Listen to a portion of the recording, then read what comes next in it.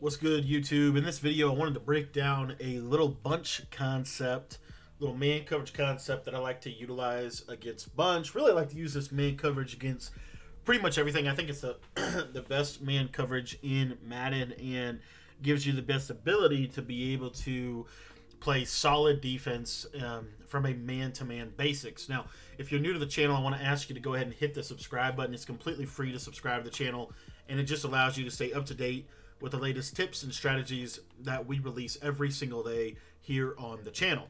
Now, also, if you guys have subscribed to the channel, I do want to let you know that today we're going to be talking about the nickel 335 wide. If you've not picked up my nickel 335 wide defensive ebook, I'm going to put a link to that in the description of the video. You can get that by joining my Patreon. Now, by joining the Patreon, the cool part is you're not just going to get just my nickel 335 ebook, but you actually get access to all of my Madden 22 offensive and defensive ebooks. So I'm going to put a link to that in the description for just $10 a month. The cool part is it also updates every single week with new material, and you'll get any new ebooks that we release or new updates as long as you're a member. So if you want to sign up for the membership, again, link is in the description. So guys, I was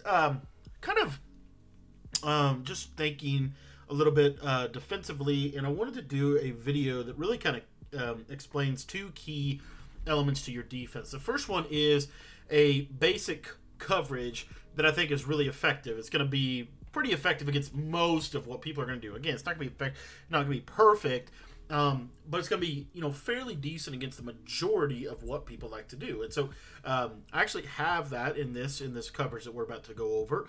And then also I wanted to find a defense that was fairly decent at containing the quarterback and kind of keeping the quarterback in the pocket and making them have to actually throw a dot instead of just being able to run around.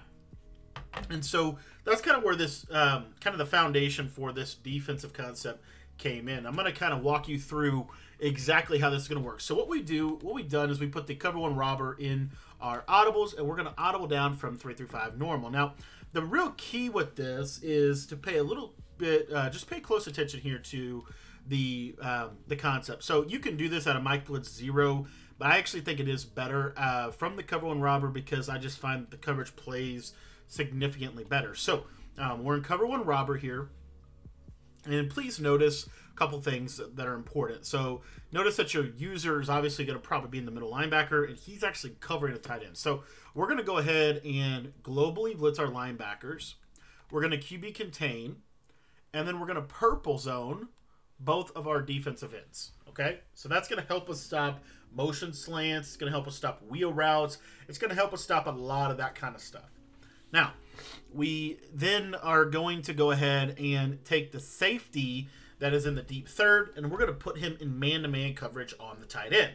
And it's kind of up to you if you want to put someone in man coverage on the running back or if you don't. You don't necessarily have to. I would recommend kind of shadowing the running back. You really don't have to worry about the slot.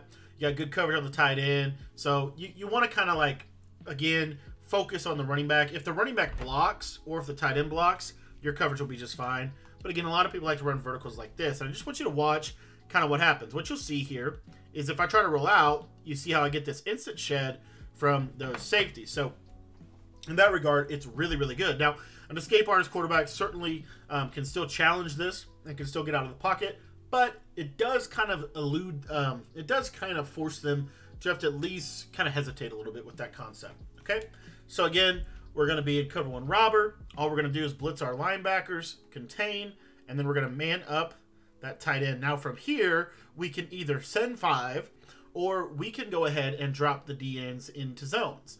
Now, another little zone that we can drop is if we wanted to, we could drop this defensive end into a vertical hook and then drop this guy into a curl flat zone if we wanted to. So let me show you the wheel route and how this is going to defend it. So you'll see here that the wheel route, if I were to low ball this wheel, see how he's right in the passing lane. Obviously late, they can hit it. But early, it's really not going to be able to be hit very well. So that's another reason why I really like this defense is because it forces the opponent to, you know, again, have to kind of beat you with things that they're not used to having to beat you with. For example, let me show you another route combination out of bunch. Let's take a look at this in route. Well, I've got the purple zone to guard that. I've also got that coverage right there. That's a real tight throw. That's probably the most open thing on this verticals concept. I'm going to go ahead and just kind of run verticals as is, and we're going to put the running back on a out route, which is another very common setup, especially if you're someone that wants to run a lot of man coverage. And this is why I really think the purple zones are so critical when defending, you know, the gun bunch. And so what you'll see here, this is verticals, and you see here that that purple zone is going to make that tackle really well. And then also another thing you might notice is we get really good sheds, and the reason why is because we're kind of isolating the center. If they have post-ups, it's certainly better for them. But, you know, again, if you have a good defensive tackle, nose tackle, I think this is a really good defense. Now, the other thing I wanted to quickly point out is Chris Godwin got slot-o-matic, and you're going to see here that the cover one robber just absolutely bags this crosser. It plays it significantly better than Mike Blitz 0, and I'll show you that real quick.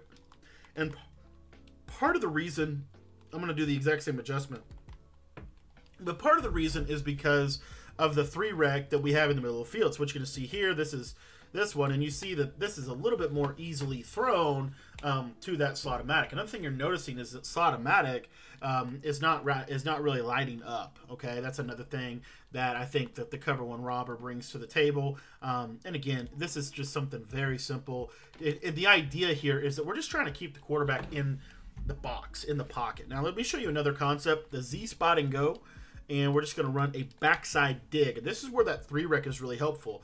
You're going to be able to handle that backside dig.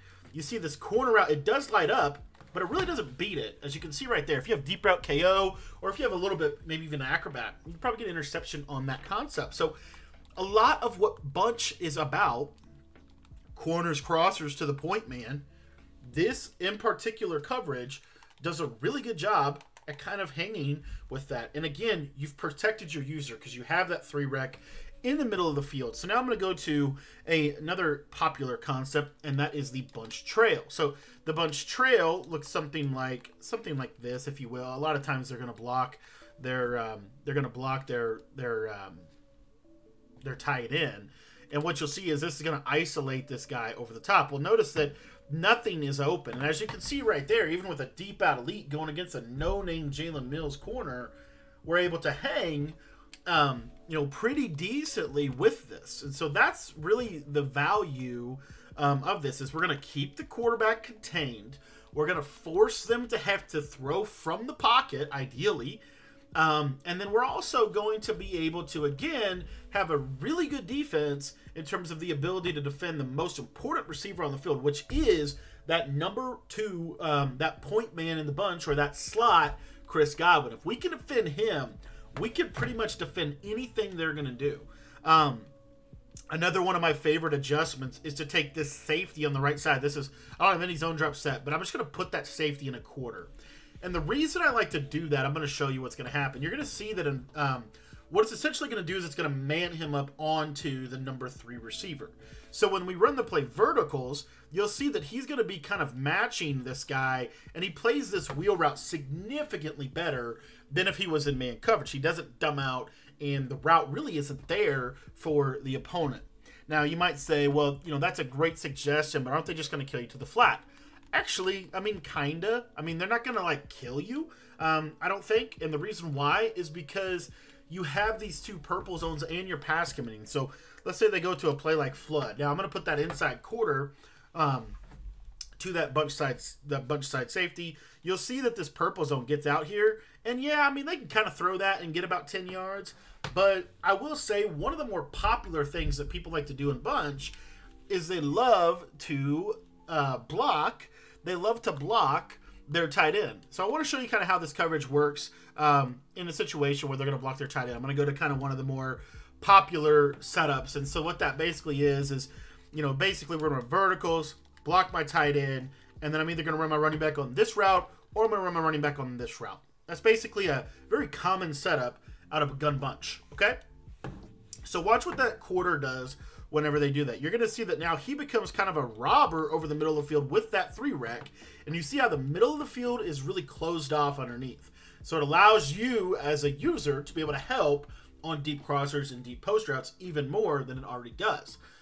If you were to leave, let's say we were to, block our tight end, and let's just say that they were to, or we were to not have the inside quarter. So we were to have him in man coverage on the tight end, but we don't have an inside quarter. Okay, I want to show you kind of what happens. What you'll see is now you see that he kind of goes and really doesn't do much. I mean, he like double teams the number 3 receiver, which is not very helpful in this defense. And as you can see, it's much more valuable for him to be in that inside quarter position so that he can kind of rob some stuff. So if you feel like they're blocking their tight end a lot, or you have a reason to believe that the tight end's not on a flat, or you're not too worried about the flat, consider putting that inside quarter out there.